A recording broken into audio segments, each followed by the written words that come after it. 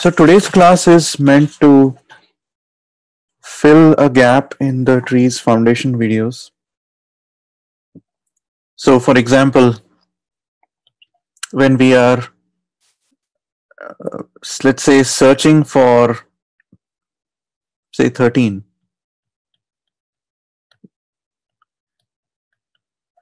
then we start by looking at the root and comparing 13 to 15. So since 13 is less than 15, we can decrease the problem now by going down the left subtree.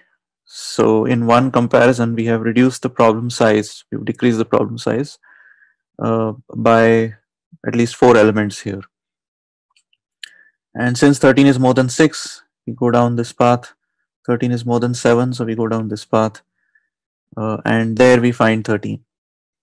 If we were looking for, say, 12, then 12 would have been less than 13, so we would have gone down this path. 12 is more than 9, so we would have tried to go down, follow the right pointer here, but since it's null, we would have detected that 12 does not exist. And so the path that we are following when implementing search is basically a path whose length is, in the worst case, proportional to the height of the tree. And we did a similar thing with insert.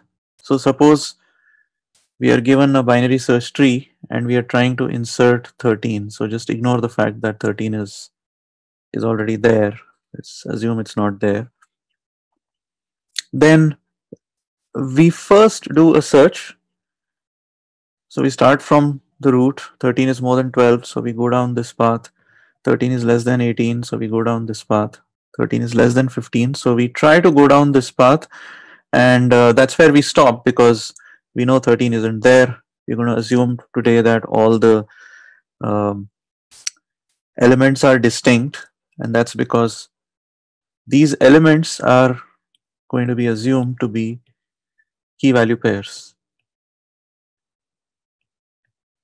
which means for every key value pair, there should be a unique key. The values might be associated attributes which are stored alongside the key, but the key has to be unique. Otherwise, we can't really use this dynamically changing collection as a dictionary or as a map. So 13, because it's not there, we know we have converged on the place where it should have existed if it was in the tree, and so that is the point where we insert the node 13. So we always insert a new node as a leaf in the binary search tree. That's what we did in the foundations. And then for delete, we had actually 3 different cases. So suppose after inserting 13, I want to delete it, then I would again do a search for it in the tree, and then once I find it, I see that it's a leaf node, and so I would just remove the pointer to 13 from its parent. So when it came to delete, the simplest case was when the node that we are trying to delete, let's say X, is a leaf node. That was the most straightforward case. Case 2 was where X is an internal node, which means it has children, and a simpler case is when it has only one child. So in this diagram here on the left, so I've picked these figures from Corman's algorithms book. So let's say we are trying to delete Z, and we followed a path down from the root. Let's say Q was the immediate parent of Z, and we finally found Z. And the left pointer points to null. It has a right child, it has a single right child. And so in that case, what we did is we just redirected the pointer from the parent of Z to Z to now point directly to to the child, whatever that child is, R. And by doing so, we removed Z from the tree. And asymmetric cases where Z does not have a right child. It has a single child, but that single child is a left child. So in that case, we would have we would redirect the pointer from the parent of Z to Z to now point to L, bypassing Z. And so that would effectively remove Z from the tree. So these are the two resulting structures we get when what we are removing has only one child. The most complex case was when the node that we were trying to remove has two children. And when it has two children, let's say we want to remove this particular Z here, notice that it has a left child as well as a right child. And so now we had to figure out a way to remove it so that the search property, the binary search property, is not violated. So the search property in a binary search tree is that every node that is less than Z should be in the left subtree of Z, and every node that is bigger than Z has to be in the right subtree of Z. So to make sure the property is not violated, we either picked the predecessor of Z or the successor of Z, one of the two. So in this case, let's say we are picking the successor of Z. We search for the successor of Z, the in-order successor, and we take the value and we transplant it, or we copy it into Z, the node that contains Z. So effectively we are overwriting Z with the value of its immediate successor. And by doing so, we can now physically delete the successor from the tree. We don't physically delete the node that has two children, but we go down to its successor. Since the successor is obtained by taking one step to the right, following one pointer down this subtree, and then finding the smallest element in this subtree by successively following the left pointers from the root of that subtree. And so whatever node we end up at, that node is not going to have a left child. So in this case, the successor of Z is, the in-order successor of Z is Y itself. And this Y will definitely not have, in this case, it doesn't have a left child. So what we do is we take the value Y, we copy it into this node Z. So Y comes here, and then we physically pluck out this node Y, similar to case 2, by bypassing the pointer from Z, or basically we remove this pointer and make it redirect here.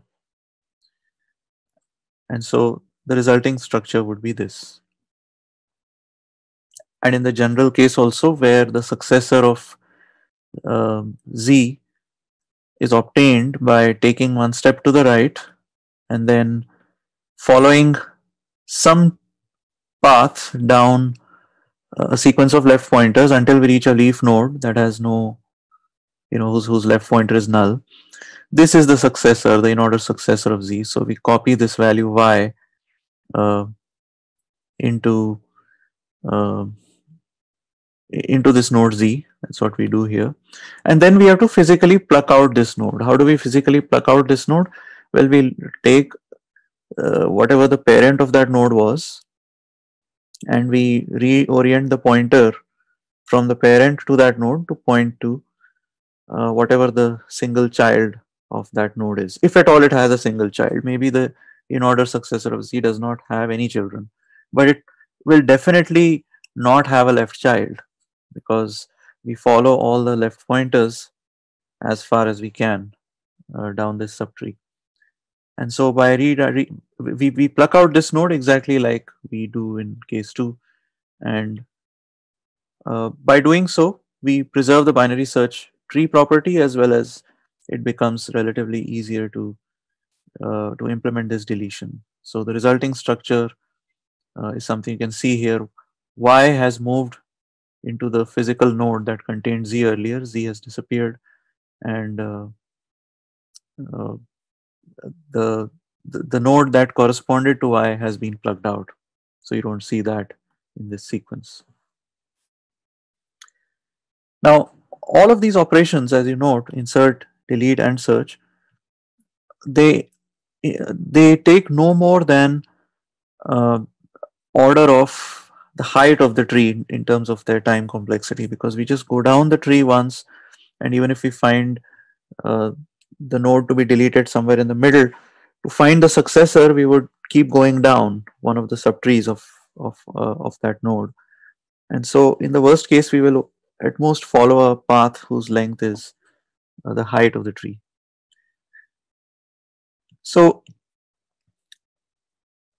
the problem is that if we build up this dynamically changing collection that we talked about by sequentially inserting nodes in ascending order, so we have no control over what order these values are going to come in. And so if we go with this particular way of implementing things that we discussed in the foundations, then when we see one first, we will have a one element tree, and then when two comes in, we will have to make two the right child of one, because that's where two is supposed to go. Then when three comes in, we search for where three should go. It should go here, so that's where we end up inserting it. And so we end up with a linear chain whether the numbers come in sorted order or even if they come in reverse sorted order, the chain would just be pointing to the left. But the height of the tree in such cases is not order log n, it's order n. And so when we talk about the dictionary operations insert, delete, and search, which implement the dictionary abstract data type, they would all take time that's proportional to n.